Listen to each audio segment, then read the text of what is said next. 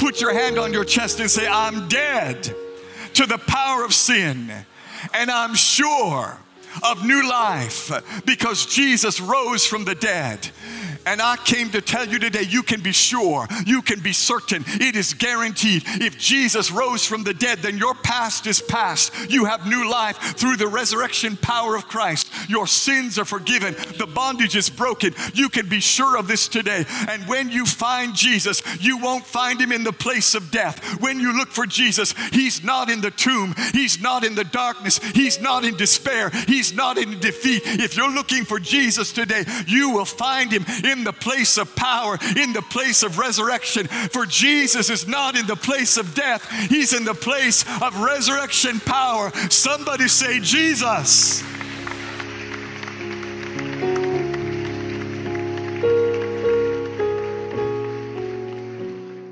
How do you tell a mother that her son is dead and he's not coming back? How do you tell a mother that all the medical technology in the world can't bring her son back to life? That was the dilemma facing Dr. Kent Sutterer of St. Joseph's Hospital in Missouri, USA, on January 19th, 2015. The ambulance had brought in the dead body of 14-year-old John Smith into the hospital. Dr. Sutterer did everything he could to revive the young boy. They worked on him, they did CPR, but his body had been lifeless already for nearly 30 minutes. There was no pulse, no breath, no movement. And in spite of all the efforts, after 27 more minutes of CPR, the doctors realized there was no sign of life. John Smith was dead. He had been dead for 45 minutes, and Dr. Kent Sutterer now prepared to tell John's mother that he wasn't coming back. So he called for the mother to come to the room. But when Joyce Smith, John's mother, entered the room, she did not know her son was dead. She didn't know he had not breathed or had a pulse for 45 minutes. The doctor hadn't yet told her. She only knew that her son needed a miracle. So she walked into the room and laid her hands upon her son John and started praying, oh God, give my son a miracle. Oh God, heal him. Oh God, deliver him. And as the mother prayed, suddenly the power of God came into the room and touched the body of John Smith, and he started breathing. Quickly, the medical professionals came and worked on him and gave him oxygen. His pulse came back. He started to move. After 45 minutes being dead, John Smith was brought back to life by the power of God. Dr. Sutterer later said these words, I had exhausted all interventions in my scientific armamentarium without even a hint of success. I was preparing myself to give a mother the final bad news that her son was gone from this world. She called on God. God brought him back. I was privileged to witness a miracle. It's been 9 years since John Smith was raised from the dead by the power of Jesus Christ. He's now a motivational speaker. He travels and tells large crowds of his testimony of how Jesus resurrected him. And he tells them that God can move in miracle power to save anyone at any time. For you see, what happened to John Smith can happen to each and every one of us this morning. You may never die physically like that and be in the hospital 45 minutes without breath and come back to life. But all of us have been under the bondage of death, of sin, of despair, of darkness, of the devil. And Jesus Christ's power has broken through. He can save you in every area of your life. He's come to save you in your past. He's come to save you in your present. And he's come to save you in your future. There is no other Savior, just Jesus. And today we will find out how his salvation comes to deliver us and set us on the right course.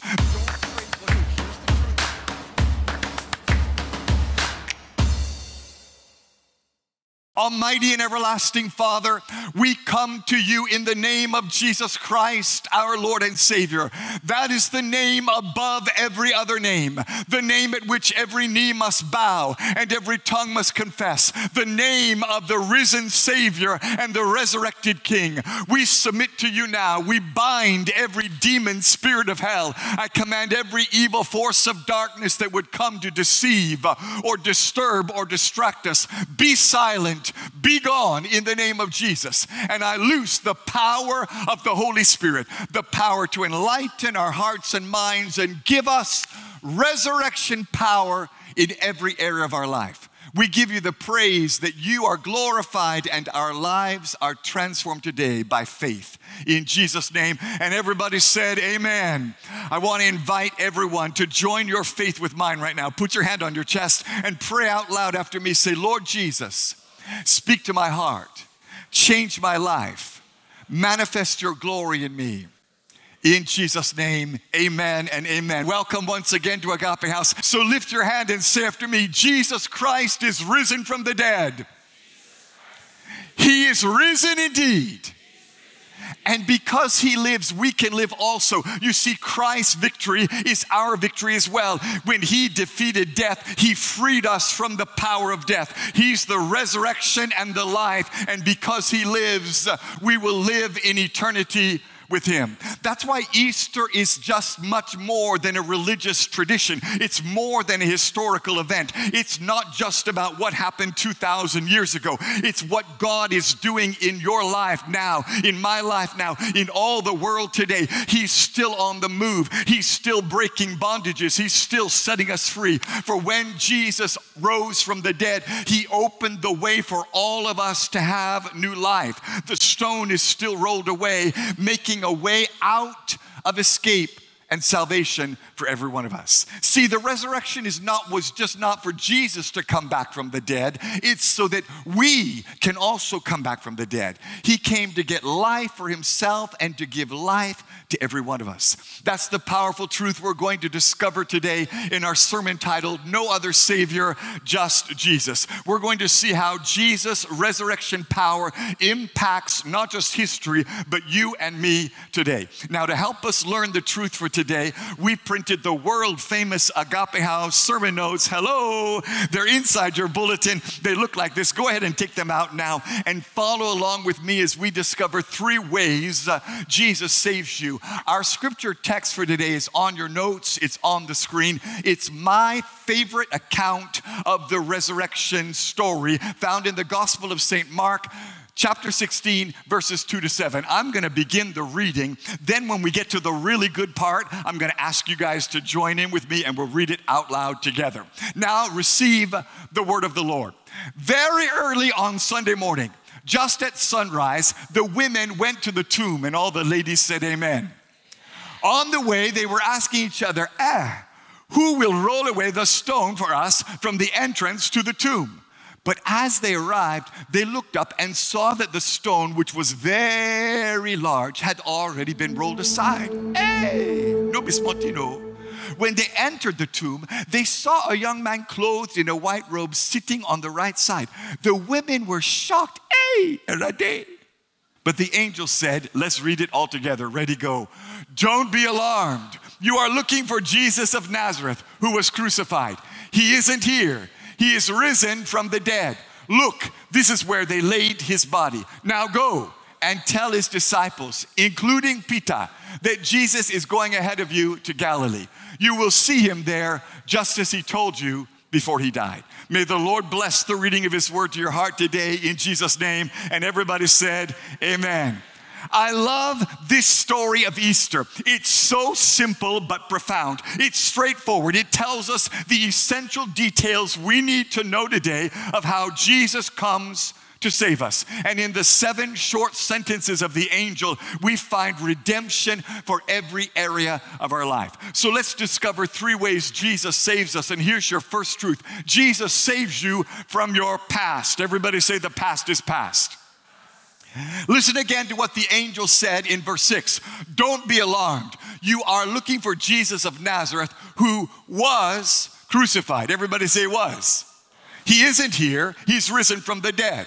So the first thing we need to understand, the word was is the past tense. Jesus was crucified, but now he's not here. He's risen from the dead. And that speaks to us of God's ability to save you from your past. You see, the worst thing that could happen to anybody is to die. But even worse than that is to be crucified and then die. But no matter what happened to Jesus, the worst thing in history to be crucified and then die, he overcame that misery. He overcame that suffering. He overcame the power of death, and he is no longer in the past. He's risen. And the same power of Jesus to deliver you from your past is here today. No matter what has happened to you, no matter what you've done, no matter what you become, you don't need to fear. You don't need to be alarmed, because Jesus is not in the past. He's in the present, moving you forward in the future, and he has power over your past. If you believe it, say amen. See, friends, the fact is you cannot have a bright future till you've dealt with your past. The reason why some of us are not making progress in life is because you've never dealt with your past. If you lived in poverty and hunger all your life, it can affect the way you live today. You may have money, but you're afraid to spend any money because you remember the days of lack. Or if you were abused as a child, maybe your uncle raped you, God have mercy on you. And you feel shy, you feel timid and fearful. You're always nervous about what will happen. What happened in the past is affecting your present. Maybe you were beaten by your dad and now you're beating your son. You're addicted with the alcohol and drugs because your past is holding you in bondage. You've got to deal with your past to move into a future of freedom. Turn your notes over to page 2 and understand that everybody has something in your past. I'm not here to shame you or single you out. I was a sinner before I gave my life to Jesus Christ. I was wicked, pa. Everybody has a past. We all have a past, something we're ashamed of, something we feel guilty about, something that has held us in bondage. But the Bible says in Ephesians 2, once you were dead because of your disobedience and your many sins. You used to live in sin just like the rest of the world, because we're all sinners. All of us used to live that way, following the passionate desires and inclinations of our sinful nature. Tell your neighbor he's talking about you. But God, but God, but God, but God, but God is so rich in mercy, and he loved us so much that even though we were dead because of our sins, he gave us life when he raised Christ from the dead. For he raised us from the dead along with Christ and seated us with him in the heavenly realms, because we are united with Christ Jesus. And I came to declare to you today, the resurrection of Jesus isn't just about Jesus, it's about you and me. Because he rose, we can rise. Because the grave is empty, our past can be dealt with. It's under the blood, and the resurrection power is coming to release you today and wash away your past and deliver you from the sin and the shame and the bondage. Somebody say amen. Right now, you may be feeling shame over something you did or something that happened to you. You may not have ever told somebody, but I loose the resurrection power to deliver you from shame. And I say, shame off you today in the name of Jesus. Maybe you're feeling guilty. You know you did something you shouldn't have, and it keeps replaying in your mind. You stole money, you committed adultery, you hurt someone. But I speak the resurrection power and the blood of Jesus over your past sin, and I declare you forgiven and free in the name of Jesus. Because Romans 5 tells us Adam's sin led to condemnation, but God's free gift leads to our being made right with God, even though we were guilty of many sins. For the sin of this one man, Adam, caused death to rule over many. But even greater is God's wonderful grace. Even greater is God's wonderful grace. Even greater is God's wonderful grace and his gift of righteousness for all who receive it will live in triumph over sin and death through this one man, Jesus Christ. And I speak greater grace over your life today. I speak greater grace over your past, over your sin, over your bondage. For every single man or woman who ever followed God had a past. Moses was a murderer. Hey! David was an adulterer and a murderer. He was double. Paul was a blasphemer. Every single human being was under the bondage of sin, including you and me. But God's grace is greater. That's the lesson we can learn from an American woman named Crystal Bassett. For many years, Crystal Bassett acted in pornographic movies. Her life revolved around sex, her public image, her movies, her private life. She made hundreds of thousands of dollars being paid to act in pornographic movies.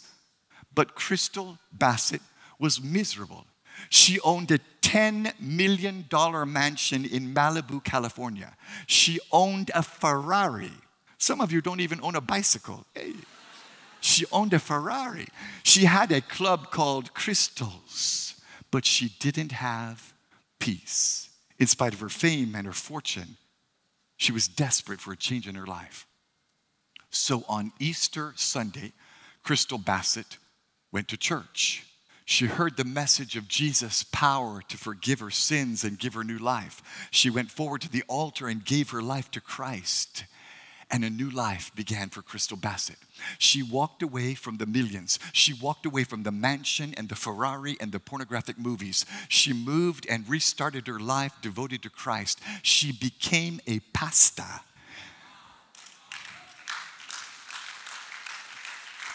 And today, she lives for Jesus Christ. Listen to her own words, I quote, "You need to leave your past behind. In your car, the rearview mirror is small and your windshield is much bigger because the future is bigger than your past." And I'm here to tell you today, no matter what you've done, no matter what you became, no matter where you come from, your future is bigger than your past. When you have the resurrection power in you, all the problems and bondages of your past are gone. And I'm here to tell you today that God's grace is greater. He's greater than your sin, greater than your bondage, greater than the abuse, greater than every defeat, every darkness, every demonic spirit, every ancestral bondage. Jesus Christ died and rose again so that you could be forgiven and get a second chance, a new chance, and have a new life. For Romans 6 says, just as Christ was raised from the dead by the glorious power of the Father, now we also may live new lives. We are sure of this. Somebody say, we are sure of this. We are sure of this because Christ was raised from the dead and he will never die again. Death no longer has any power over him. When he died once to break the power of sin. But now that he lives for the glory of God. So you also should consider yourselves to be dead to the power of sin and alive to God through Jesus Christ. Put your hand on your chest and say, I'm dead to the power of sin, and I'm sure of new life because Jesus rose from the dead. And I came to tell you today, you can be sure, you can be certain, it is guaranteed. If Jesus rose from the dead, then your past is past. You have new life through the resurrection power of Christ. Your sins are forgiven. The bondage is broken. You can be sure of this today. And when you find Jesus, you won't find him in the place of death. When you look for Jesus, he's not in the tomb. He's not in the darkness. He's not in despair. He's not in defeat. If you're looking for Jesus today, you will find him in the place of power, in the place of resurrection. For Jesus is not in the place of death. He's in the place of resurrection power. Somebody say Jesus. And that brings us to our second truth today. Jesus saves you for a present filled with purpose. First, he saves you from your past, but that's not all. The angel said in verse 7, now, that's today, that's now, that's present. Now, go and tell his disciples, including Peter, that Jesus is going ahead of you to Galilee. Think about what the angel is saying. He said he was here, that's past, but that's settled. Now, go. Now, tell, now you have a life today, a purpose. And the angel included Peter. Peter who had betrayed Jesus. Peter who denied he even knew him and swore. Hey! Some of you know what I'm talking about. You know how to swear. God bless you. Amen. But the Lord wanted Peter, especially Peter, to know. And if God could call Peter to a life of purpose, if he could include him in his disciples, he is also calling you to include you. Because when your past is under the blood, your present is in God's hands. And in that statement, go and call Peter, there's a message for us. Jesus didn't die and rise again just to redeem your past. Oh, we thank him for the freedom. We thank him that our past is under the blood. But he did more than that. He died and rose again to redeem you from your past and to give you a present life filled with purpose. For God has a purpose for you. He has a plan for you. He saved you for a reason to use you and to allow new life to become powerful, a daily occurrence in you. That's why we all need to learn the lesson from the crazy American named Casey Michael Lewis. Casey Michael Lewis was caught stealing. He was arrested and sent before the magistrate. The magistrate sentenced him to prison and he was locked up for a period of time. On the day when his time was up, he was set to be released. It was April 4th, 2019. Casey Michael Lewis was released. He'd served his time. He had a new chance, a second chance, a new start. He was out of prison. He could put it behind him and move on. But Casey Michael Lewis did something crazy. When he got out of prison, he went to the car park. The car park of the prison. And he started breaking into vehicles, stealing phones. Hey. While he's waiting for the Uber to come and pick him, he's breaking into cars, stealing phones. They caught him and they re-arrested Casey Michael Lewis. 15 minutes. Hey! 15 minutes after he was released from prison, he was brought right back. 15 minutes, oh! And we can laugh at him. But how many of us have done the same thing? Oh, Jesus, forgive me. 15 minutes later, you're doing the same thing. 15 minutes later, you've gone back again. Come on, you can clap, it's all right. My friend, Jesus didn't die on the cross and rise again so you could continue to live in bondage. He died and rose again so you could live free every single day of your life. He came to save you from your past and save you for your present. And you can have the assurance of his power to take you through in victory every day of your life because Jesus has gone ahead of you. Listen to what the angel said. Now go. Jesus has gone ahead of you. Jesus has gone ahead of you. And the angel and the Spirit of God say to you today, Jesus has gone ahead of you. No matter where you pass, no matter where you walk, no matter where you go, no matter the door you enter, Jesus has gone ahead of you. He's walking the road in front of you. He knows the road and he can tell you where to move and how to move. He knows the path you're on because he's walked ahead of you today. For Deuteronomy 31:8 says, the Lord himself will go before you. He will not leave you or forget you. So don't be afraid and don't worry. And I'm here to tell you today, you can have a present of victory. You can have a present day of purpose because every step you take, Jesus has gone in front of you. He's cleared the way. He's the holy bulldozer who removes the barriers and makes the way easy for you. And you can walk with him no matter what you face. Jesus has gone ahead of you. Somebody shout hallelujah. And best of all, even when you face the storm, he's already faced it for you. If you're betrayed, he was betrayed. If you face discouragement and darkness, Jesus faced it. He's gone ahead of you and he promises he will take you through. For the Bible says in Isaiah 43, when you go through deep waters and great trouble, I will be with you. When you go through rivers of difficulty, you will not drown. When you walk through the fire of oppression, you will not be burned up. The flames will not consume you. And I'm here to declare to you today, you are going through. You're going through because Jesus is with you. You're going through because Jesus has made a way. You're going through no matter what you face. You may say, Reverend, if you knew my financial position, don't worry, you're going through. You're not going to get stuck. You're not going to be stopped. You're not going to be trapped. You're going through. You say, if you knew the trouble in my family right now, don't worry, you're going through.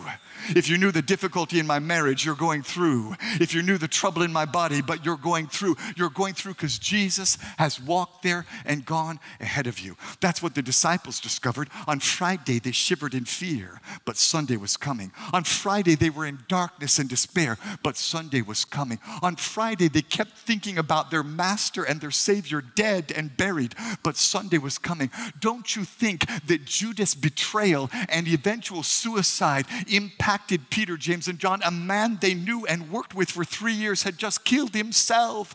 They were in darkness and despair, but Sunday was coming. And when Sunday came, the earth shook. When Sunday came, the veil in the temple was torn in two. When Sunday came, the heavens opened and the light and life of God broke through. Fear was gone, shame was removed, bondage was gone, and a new present hope came. Life was restored, and all who believe in Jesus are restored as well. For he's not only gone ahead of you, but he invites you to come along with him and have access to his power. Romans 5:1-2 says, therefore, since we have been justified by faith, we have peace with God through our Lord Jesus Christ. Through him, we have also obtained access. Everybody say access. Access by faith into this grace in which we stand, and we rejoice in the hope of the glory of God. Listen to the two powerful promises. First, peace with God. That's your past. Your sins are forgiven. But then secondly, he says in verse 2, we have also obtained access. Your past is covered, but today your present reality is that you have access. For Ephesians 2:18 says, for through him we have access to the Father by one Spirit. And I release upon you resurrection power today that gives you access to the Father, that gives you access to the kingdom, that gives you access to the anointing and access to the blessing. And I came to tell you today that no matter what you think of yourself, God says, I'm opened a door and I've made access for you to come in where I am. For when you have access to God, you have access to everything that God has. When you have access to God, you have access to life and access to peace and access to hope and access to anointing. Everything that God is, you have access to. That's the powerful lesson we can learn from a lady in Rwanda named Adele. During a 100-day period in 1994, nearly 1 million Rwandans were murdered by their neighbors in an ethnic civil war. Adele is a Tutsi woman, and when the Hutus came to her village, they killed her husband. They killed her 3 children, and a man took a machete and beat her on the head till she was bloodied and scarred, and he left her for dead. For 3 days, Adele lay there amongst the dead corpses. And after 3 days, her townsmen came to bury the dead and discovered that Adele was still alive. It took her nearly 3 years to recover from her wounds and regain her strength. But eventually she did. And when she came out of it, she thought to herself, I could be a bitter, angry, vengeful old woman, but I'm not going to do that.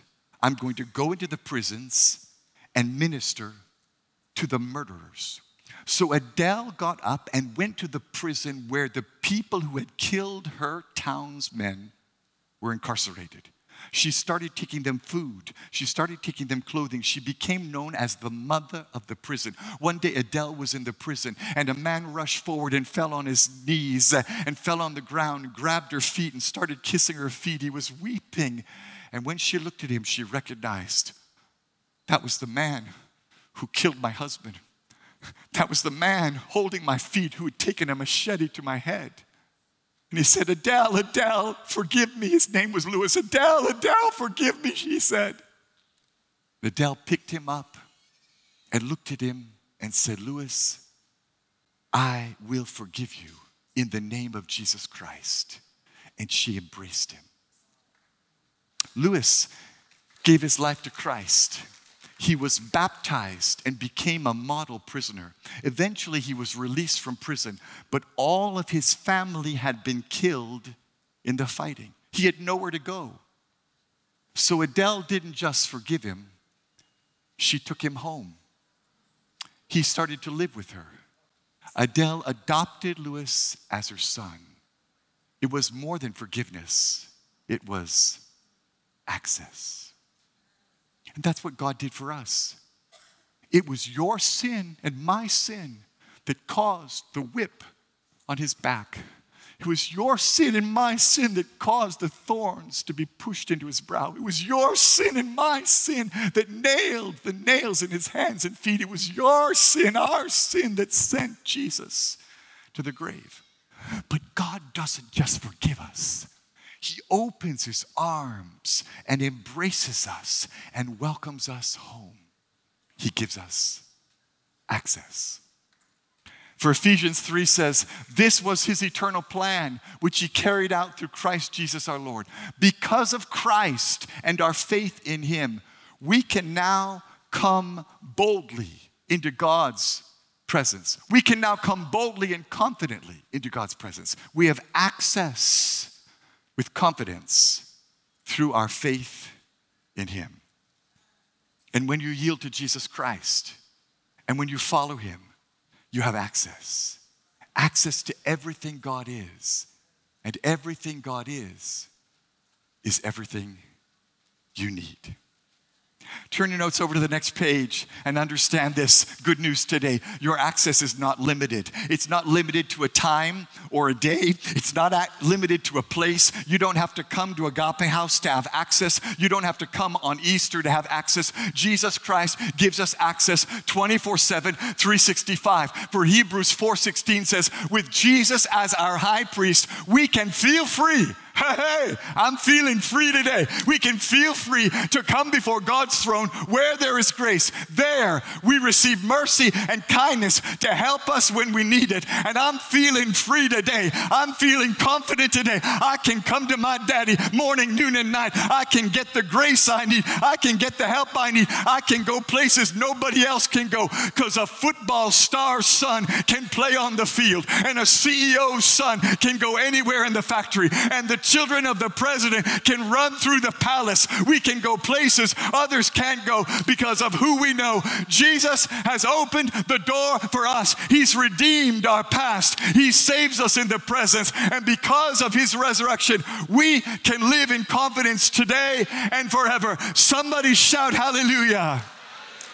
Give the Lord some praise today. And that brings us to our third truth this Easter morning. Jesus saves you for a future filled with promise. Listen to the words of the angel in verse 7. You will, tell your neighbor, you will. You will see him. You will see him there, just as he told you before he died. You know, when we're angry with somebody, we like to say, you will see, you will see, you will see, you will see, you will see. But the angel meant something different. He said, you will see. Your future will see the manifestation of God. Your future will see the promise of God. Your future will see Jesus in his glory. Because 1 Peter 1 says, because Jesus was raised from the dead, we've been given a brand new life, and we have everything to live for, including a future in heaven. And the future starts now. We have eternal life, and we begin to enjoy it now. We will see the Lord in the land of the living, and we will see him in time to come. For salvation is just the first step to a greater life. He died and rose again so your sins could be forgiven, but that's just the beginning. He died and rose again so you could have access to God 24/7 in this life. And he died and rose again to take us to be with him for all of eternity. The new life is just the beginning for something greater, something better than you ever dreamed possible. That's the lesson we can learn from a man named Marcus Stanley. In 2004, Marcus Stanley was walking down the street in his hometown of Baltimore, Maryland, USA. He was just going to the store to buy something. But along the way, he remembered that he'd forgotten his wallet and he needed to go back and get his card. And as he turned, he saw a group of men, and a man walked over to him. He didn't know the man. The man had nothing to do with him, but the man walked over and shot Marcus Stanley in the chest. He fell to the ground, and he was so stunned and shocked, he didn't even realize he'd been shot. But as he looked up, the man was coming and pointing the gun at him again. And then Marcus Stanley saw an angel. An angel was standing between him and the gunman. The man fired another 7 bullets. And every bullet passed through the angel and struck Marcus in the chest.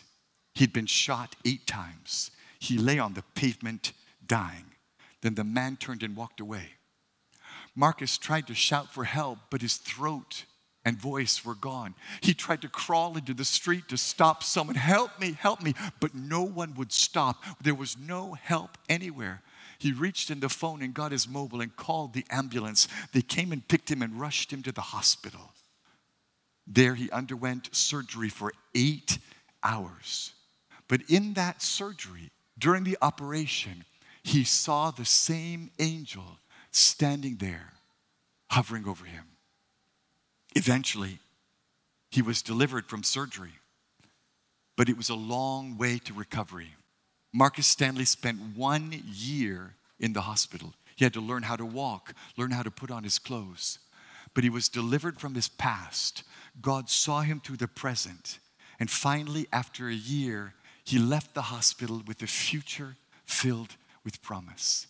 Today, Marcus Stanley is a minister of the gospel. He preaches to people and tells them, your past, your present, and your future is in God's hands. And because of the resurrection, he will see you through. That's why John 6:40 says, everybody who looks to the Son and believes in him shall have eternal life, and I will raise him up in the last day. Your past, your present, and all of your future is in God's hands. And he's here to let you know today that he's carrying you. He's lifting you. His resurrection power is embracing you. In just a minute, we're going to pray for everybody. We're going to pray for healing, deliverance, salvation, miracles, testimonies. We're going to pray for whatever you need, whatever problem you have. But as we prepare our hearts to receive Jesus' resurrection power, listen to the promise God makes to us in Isaiah 46, 3-5. Listen, God says, I have upheld you since you were conceived, and I have taken care of you from your birth.